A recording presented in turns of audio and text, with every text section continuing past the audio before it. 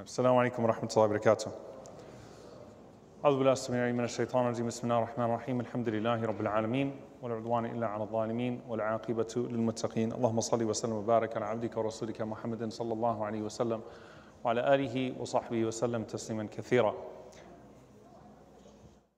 I think many of us would say in the last month and a half, you experience a sudden emotion of sadness that strikes you in the middle of a moment of joy and happiness. Meaning, subhanAllah, you might find yourself in a situation where you're enjoying something the way that Allah subhanahu wa ta'ala programmed you to enjoy certain things. You're enjoying the company of family, you're enjoying the company of friends, you are smiling, and then suddenly an image comes to your mind and you start to think about what is happening to our brothers and sisters in Gaza. May Allah subhanahu wa ta'ala free them and give them victory. Allahumma ameen. And suddenly sadness overtakes you. And there's a term that I heard a few times and that I've thought about over the last month and a half called survivor's guilt. Now, if you look up survivor's guilt, and I'm not going to give you an overly technical term because the term is actually pretty self-explanatory, right? It switches the why me paradigm to why them. Meaning, subhanAllah, before October 7th, I think that a lot of people would have been asking questions about why are certain things happening to them, and maybe that was causing them sadness. But now, a lot of us are looking towards what is happening to our brothers and sisters and thinking, why is this pain being inflicted upon them and not me? And the why here can come from a place of doubt, doubting Allah subhanahu wa ta'ala. May Allah subhanahu wa ta'ala protect us from that. Or it can come from a place of, why me, as in what does Allah subhanahu wa ta'ala expect of me? Why has Allah subhanahu wa ta'ala not tested me the way that He's tested those people? And I wanted to actually read into the seerah of the Prophet sallallahu alaihi wasallam and the companions with this concept that is being spoken about so often now, survivor's guilt. And I want to begin with the companions of the Prophet sallallahu alaihi wasallam years after the Battle of Uhud. Now, subhanAllah, we just came back from Umrah and it was very emotional to visit Uhud because it's so relevant to the moment that we are in right now.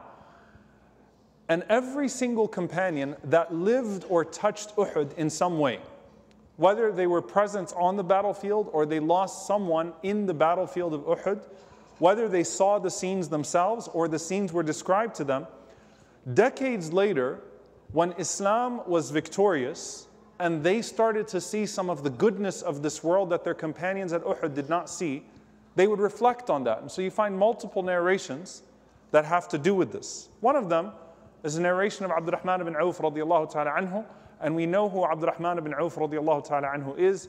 He's a man who Allah subhanahu wa ta'ala blessed with ease and comfort and wealth before Islam, during Islam, and after Islam. Throughout his entire life, radiallahu ta'ala anhu, he generally lived a life of great wealth and a life of great comfort. And he is one of al-Ashr al-Mubashirin, one of the 10 promised paradise, precisely because he wasn't distracted from his pursuit of paradise by the doors of this dunya that were opened up to him. And one day, Abdurrahman ibn Auf radiallahu ta'ala anhu is eating, and suddenly in the middle of his food, in the middle of his meal, as the narration says, and this is in Bukhari, he starts to weep. So again, sometimes it hits you at a random moment. This is years later, and in the middle of a meal, suddenly he starts to weep. Now Allah opens up the doors of khair, of goodness to Abdurrahman ibn Auf radiallahu ta'ala anhu all the time. But at that moment, subhanAllah, it just clicked. And as he starts to weep, the people around him are wondering what caused him to cry. So he says, radiallahu ta'ala anhu, قُتِلَ مُصْعَبٌ. Mus'ab radiallahu ta'ala anhu was murdered. وَكَانَ خَيْرًا مِنِّي. And Mus'ab was better than me. Mus'ab was murdered and Mus'ab was better than me. I want you to pay very close attention to the sentiments, not just the sadness, the sentiment that is being conveyed. Mus'ab radiallahu anhu was martyred and Mus'ab was better than me. فَلَمْ يُوجَدْ لَهُ مَا يُكَفَّنُ فِيهِ إِلَّا بُرْدَةٌ. And the only thing that we could find to cover him on the day of Uhud after he was martyred was one cloth. If we covered the top of him, then his bottom was exposed, and if we covered the bottom, then his top was exposed. Then he said, وَقُتِلَ حَمْزَةً, and Hamza radiallahu ta'ala anhu was martyred. وَكَانَ خَيْرًا مِنِّي, and he was better than me. فَلَمْ يُوجَدْ لَهُ مَا يُكَفَّنُ فِيهِ إِلَّا بُرْدًا, and the only thing we had to cover Hamza radiallahu anhu with was one single garment. Now here's where it all comes full circle to him, and what's on his mind as he is thinking about how some of his companions, who he deems better than him, did not have the circumstances that he has in this dunya, and on top of that, were murdered in gruesome ways. He says, لَقَدْ خَشِيتُ أَنْ يَكُونَ قَدْ عُجِّلَتْ لَنَا طَيِّبَاتُنَا فِي حَيَاتِنَا الدُّنْيَا. I'm afraid that Allah subhanahu wa ta'ala has hastened our blessings in this life of ours. ثُمَّ جَعَلَ يَبْكِي, and then he started to weep once again. And so his sadness contains multiple components. The guilt contains multiple components. Number one, Mus'ab and Hamza are better than me, and they were killed in a way that I was not killed. Number two, I lived to witness the wealth of this world, and they did not even have a garment to cover themselves at the time of their death. Number three, I'm afraid that perhaps this is a sign that Allah subhanahu wa ta'ala has opened up the doors of this world to us, has hastened the blessings of this world to us, and we will be amongst the deprived in the hereafter, whereas they have been deprived in this world, and they have gone ahead to the blessings in the hereafter. This is, of course, what Allah subhanahu wa ta'ala says in multiple places in the Quran. سَنَسْتَدْرِجُهُمْ مِنْ حَيْثُ لَا يَعْلَمُونَ, that we will delay them and we will pull them in from directions that they do not anticipate. وَيَوْمَ يُعْرَضُ الَّذِينَ كَفَرُوا عَلَى النَّارِ أَذْهَبْتُمْ طَيِّبَاتِكُمْ فِي حَيَاتِكُمُ الدُّنْيَا وَاسْتَمْتَعْتُمْ بِهَا.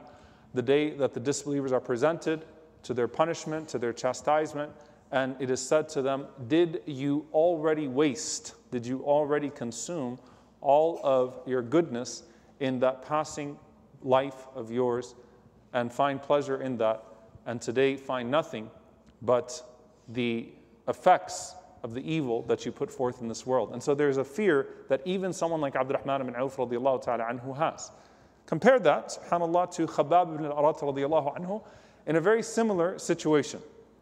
Now, before I get to the very similar situation with Khabbab, let's go to the most famous incident of Khabbab radiallahu ta'ala anhu years earlier when he was with the Prophet ﷺ, and he is one of the most tortured companions. And so there was a time when other people looked at Khabbab and felt sorry for him and said, how come we are spared and a man like Khabbab is tortured? There was a time where you were on the outside looking in and you saw the master of Khabbab putting him through all sorts of torture and terror and wondering, Ya Allah, this man is so good. What did he do to deserve this, and why is he going through this, and how come I get to comfortably walk the streets of Mecca and I am not tortured the way that Khabbab radiallahu ta'ala anhu is? And Khabbab says, I came to the Prophet sallallahu alaihi wasallam while he was leaning his back against the Kaaba and he was extending his legs, and I went to him alayhi salatu wasalam and I said to the Prophet sallallahu alaihi wasallam, Ala tad'u Allah? This is the actual words. Ala tad'u Allah. Imagine saying to Rasulullah sallallahu alaihi wasallam, aren't you going to make dua to Allah? Ala tad'u Allah. Does anyone in here think for a moment that the Prophet ﷺ was not making dua for his ummah? The man who would go into sujood for so long, alayhi salatu wassalam, ummati, ummati, that you would think he was dead, crying for his ummah. But this is human. This is real. This is in the midst of great torture, in the midst of great torment. And so when he goes to the Prophet ﷺ, he says, Ala tad'u Allah, as if to say, you look a little too calm for the circumstances, Ya Rasulullah sallallahu alayhi wasallam. And this is where he says, فَقَعْدَ صَلَّى اللَّهُ عَلَيْهِ وَسَلَّمْ وَهُوَ مُحْمَرٌ وَجْهُهُ, that the Prophet ﷺ sat up and his face became red. He sat up and his face became red. And he said, لَقَدْ كَانَ مَنْ قَبْلَكُمْ لَيُمْشَطُ بِمِشَاطِ الْحَدِيدِ مَا دُونَ عِظَامِهِ مِنْ لَحْمٍ أَوْ عَصَبٍ مَا يَصْرِفُهُ ذَلِكَ عَنْ دِينِهِ. He said, sallallahu alayhi wasallam, that there were people that came before you, and they used to be combed with iron combs until all of the meat, all of the flesh was taken off of their bodies, leaving only their bones exposed. And he said, sallallahu alayhi wasallam, وَيُوضَعُ الْمِنْشَارُ عَلَى مَفْرِقِ رَأْسِهِ فَيُشَقُّ بِثْنَتَيْنِ. He said, sallallahu alayhi wasallam, that a person would be put into the ground and he would be cut into two. Prophet sallallahu alayhi wasallam is getting very graphic. Now, if you read the ahadith of the Messenger sallallahu alaihi wasallam, this is not his habit, right? It's not his habit. I want you to ponder on the seerah and ponder on the circumstances a little bit closer.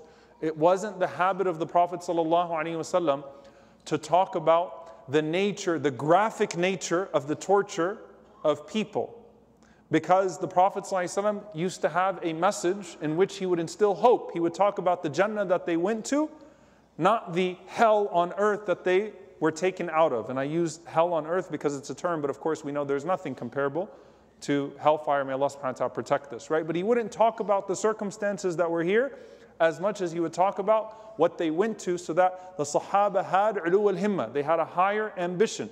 But here the Prophet ﷺ is saying to Khabbab, because Khabbab is looking around at that time in his life, and Khabbab is the scary image.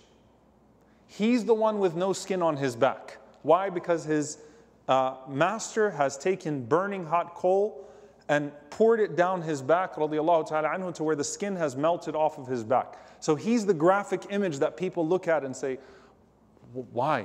What's happening to him? But the Prophet ﷺ is giving him a very graphic image, even more than the one that he has suffered. There were people who had every single part of their meat taken off of their bodies, that were sliced in the two. مَا يَصْرِفُهُ ذَلِكَ عَنْ دِينِهِ. And none of that took that person away from his religion. None of that took that person away from his religion. They died upon faith, even under the most grueling of torture. Now, why do I mention this here? Because fast forward to Khabbab about 50 years later. About 50 years later, as we're approaching now the golden age of Islam. And Abi Wa'il radiallahu ta'ala anhu says, عُدْنَا خَبَّابًا, that we went to visit Khabbab radiallahu ta'ala anhu, and it's like he was sitting and reflecting. So he's talking to the tabi'een now, who didn't live those days. They see a very different circumstance. They see Khabbab radiallahu ta'ala anhu, and he looks like he's doing okay for himself. Right? He's one of the elites of the companions of the Prophet sallallahu alaihi wasallam. The tabi'een adore him, the Sahaba adore him. He's doing pretty well for himself now. And so we went to visit him, and you sit down with Khabbab radiallahu ta'ala anhu, and Khabbab says, هاجرنا مع النبي صلى الله عليه وسلم نريد وجه الله. I remember when we made hijrah with the Prophet sallallahu alaihi wasallam, and we were seeking the pleasure of Allah subhanahu wa ta'ala. فَوَقَعَ أَجْرُنَا عَلَى اللَّهِ. And at that time, the reward that we had was certainly due upon Allah subhanahu wa ta'ala. Meaning we knew that there was absolutely no worldly benefit for this moment that we were making hijrah. But we knew that we had the ajr from Allah subhanahu wa ta'ala. فَمِنَّا مَنْ مَضَى لَمْ يَأْخُذْ مِنْ أَجْرِهِ شَيْئًا. He said, some of us died. Some of us died. Because he's speaking about the companions like a fraternity, like a brotherhood. Some of us passed away and they did not take any ajr, any of the goodness that this world had to offer. And he says, minhum Mus'ab ibn Umair. They always go back to Mus'ab. Why? Because Mus'ab radiallahu anhu had it all and he lost it all in front of their eyes. If you saw Mus'ab in Mecca and you saw Mus'ab on Uhud, you saw a man with everything in this world, and then a man with nothing in this world, radiyallahu ta'ala anhu, only expecting from Allah subhanahu wa ta'ala what he expected. And he said that Mus'ab radiyallahu ta'ala anhu went from this world and he took nothing from this dunya. And he went and he said the same thing Abdurrahman ibn Auf radiyallahu ta'ala anhu said, that when we covered his head, his legs were exposed. And if we covered his bottom half, then his upper half was exposed. And he says, and at this point, وَمِنَّا مَنْ أَيْنَعَتْ لَهُ ثَمَرَتُهُ فَهُوَ يَهْدِبُهَا. He says, and there are amongst us those who lived past that.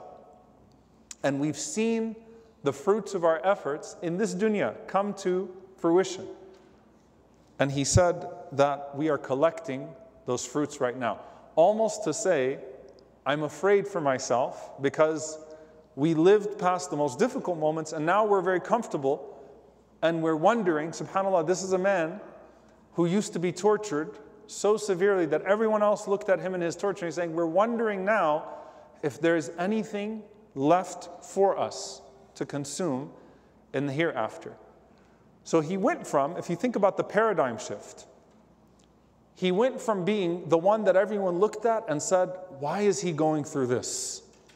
And we're not going through it. To being someone who went on in life to now look at others in the same way that passed away before him. Which shows you, subhanAllah, that the circumstances can completely flip your perspective. And that is one of the wisdoms of Allah subhanahu wa ta'ala, making this life so unstable, so volatile, that one moment you feel like everything is great and the next moment you feel like everything has been taken away. There's a hikmah to that. There's the wisdom to that.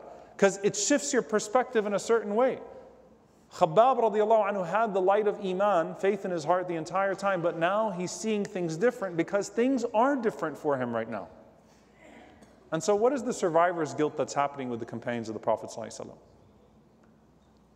They saw, if they lived long enough, the best people go through the worst of things. Now, what's the difference between their survivor's guilt and some of what you hear in the words of people right now? At no point in the undertones is there questioning of whether or not Allah has been fair to those people. At no point is there questioning of whether or not Allah has been fair to those people.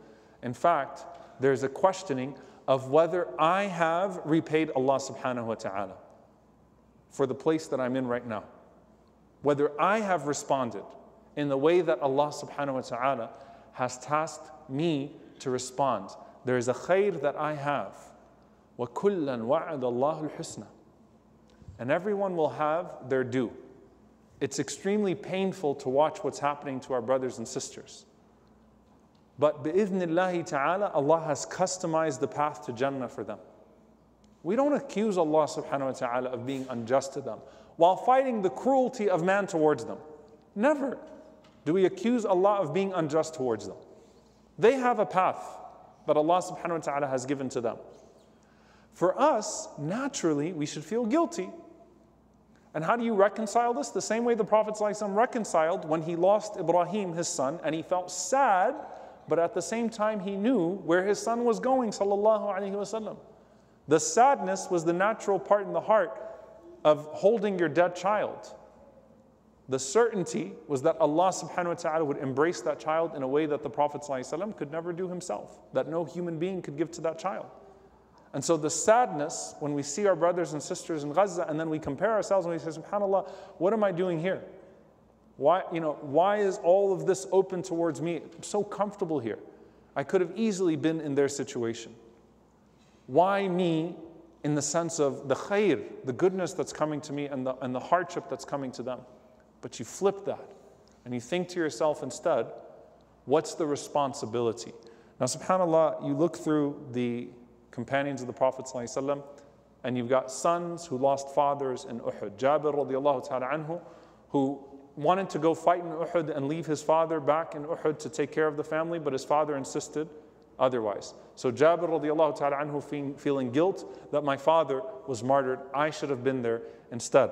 You have Sa'd ibn Khaythama and Khaythama, a father and a son who drew lots the day before Badr.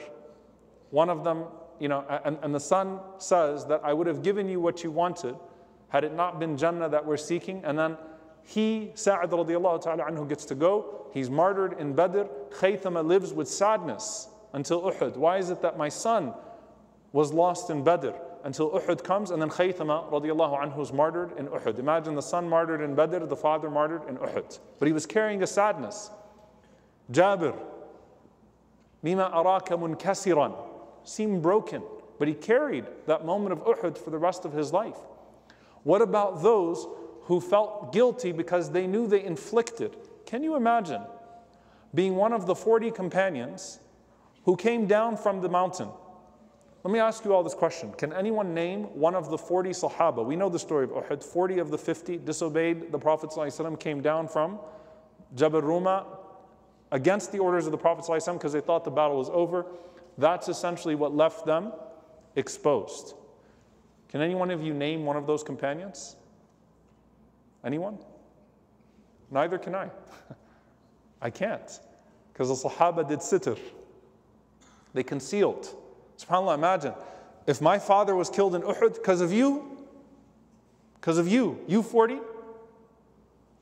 do you see a single narration like that? Or suddenly the Sahaba go and they start beating up the families, or they say, you inflicted this pain on me, so I'm going to inflict this pain on you. No, because they had that understanding of the qadr of Allah subhanahu wa ta'ala. That this was what Allah had decreed for my father, this is what Allah decreed for my brother, this is what Allah decreed for my son. This was going to happen. But imagine being one of those 40 carrying that guilt. Now Allah Azza wa Jal forgave them. The Prophet ﷺ forgave them. They were reintegrated into the community. They weren't munafiqeen. They weren't hypocrites. They got weak for a moment, but that moment was very consequential, wasn't it? So imagine being one of the 40 and then being one of the family members of the 73 martyrs or 72 martyrs of Uhud. Looking at those 40, saying, you did this. That didn't happen. Because that's where the understanding that yes, guilt is a natural emotion, and we have to recalibrate and get better with the circumstances that we have. But at the same time, Allah Azza wa Jal has promised everyone a customized path to paradise. I want to end on this note because I think, subhanAllah, it's always what we come back to. When we think of the difficulty that the Messenger of Allah sallallahu alaihi wasallam had in regards to us, we see people suffer in enormous ways today. The Prophet ﷺ suffered in every way. And he is the best of Allah's creation. And there is a guilt that some of the good things, subhanAllah, the one who is muhib, the one who loves the Prophet ﷺ, in their moments of happiness will remember that the Prophet ﷺ did not have some of those moments in this dunya. Aisha radiallahu anha would cry, right? Because she would say, when food was in her house, I remember we used to go months without food in our house. Now the Prophet ﷺ is not here anymore and there's food here. There's something to be said about this. That even in our moments of our greatest joy, we remember that the best of Allah's creation did not get to experience all of that in this dunya. And we hope that that activates us towards experiencing that joy with the Prophet ﷺ in the akhirah. Abu Bakr as-Siddiq radiallahu ta'ala anhu was with the Prophet ﷺ in Fatih Makkah, the conquest of Mecca. Abu Bakr radiallahu anhu had one family member that took a very, very, very long time embracing Islam. He's the only companion radiallahu anhu whose entire family embraced Islam. Abu Bakr as-Siddiq radiallahu ta'ala anhu. Every generation of his family embraced Islam. He's the only one in that regard. But who was the last person to embrace Islam from his family? His father. His father. Abi Quhafa radiallahu ta'ala anhu. His father was the last person to embrace Islam. And it was all the way at Fatih Makkah. The last years, subhanAllah, the very last moments. And the Prophet ﷺ comes on that day of Mecca, and Abu Bakr as-Siddiq radiallahu anhu brings his father Abi Quhafa, and he was all gray. Everything was gray. There wasn't a single thing on him not gray. He could barely move. He was so old. As if Allah Azza wa Jal delayed him to that moment for the pleasure of Abu Bakr as-Siddiq radiallahu ta'ala anhu, that Abu Bakr would see every single member of his family embrace Islam. And the Prophet ﷺ even says, لَوْ أَكْرَمْتَ الشَّيْخَ وَأَتَيْنَاهُ.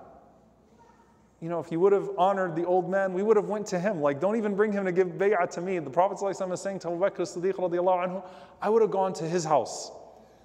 You didn't even have to make your father make this trip to come and give bay'ah, to come and pledge to the Prophet sallallahu alaihi wasallam.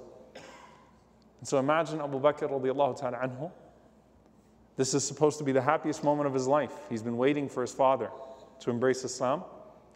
And his father can barely extend his hand to the Prophet ﷺ to take bay'ah. And Abu Bakr radiallahu ta'ala anhu starts to weep. Now subhanAllah, the Prophet ﷺ knows Abu Bakr and Abu Bakr knows him. Right? He knows that that's not a happy cry. That's not the cry of joy. That was the cry of the hijrah. This is the cry of sadness. So the Prophet ﷺ asks him, why are you crying, Ya Abu Bakr? What is it that's making you cry right now? And Ibn Hajar rahimahullah, he narrates this in his Isaba. He says, that Abu Bakr said to the Prophet ﷺ, بِأَن تَكُونَ يَدُ عَمِّكَ مَكَانَ يَدِهِ. If only it could have been the hand of your uncle in the place of my father's. The hand of your uncle in the place of my father's. وَيُسْلِمْ وَيُقِرُّ اللَّهُ عَيْنَكَ أَحَبُّ إِلَيَّ مِنْ أَنْ يَكُونَ. If it would have been your uncle, Ya Rasulullah, who was like your father. Abu Talib was like a father to the Prophet ﷺ, who could have been here in this moment, and you could have been taking the bay'ah from your uncle Abu Talib while he's saying La ilaha illallah, and Allah giving you the coolness of your eyes, Ya Rasulullah, and seeing this moment, enjoying this moment with your father, someone who was like a father figure to you. He said that would be so much more beloved to me than my own father's hand being in your hands. SubhanAllah, what a beautiful heart. So it's not just death and mutilation. It's even when Allah blesses us with our moments of purest joy that we remember that our Messenger ﷺ did not get to taste the sweetness of all of that in this dunya, and that should cause all of us to long for Jannah more. And that is the end of this, that whether you're the persecuted or the one watching the persecuted, whether you're the deprived in this world or the one who is blessed in this world with all sorts of things opening for you, that all of those things are meant to make you crave Jannah more. May Allah subhanahu wa ta'ala unite us with our brothers and sisters in Gaza, with the shuhada, and Allah Azza wa Jal accept us as shuhada and unite us with the prophets, with the anbiya, with the siddiqoon, with the shuhada, with the salihun, wa hasuna ulaika rafiqa. Allahumma ameen wa sallallahu wa sallam wa barak ala nabiyina Muhammad wa ala alihi wa sahbihi ajma'in. Wa assalamu alaikum wa rahmatullahi wa barakatuh.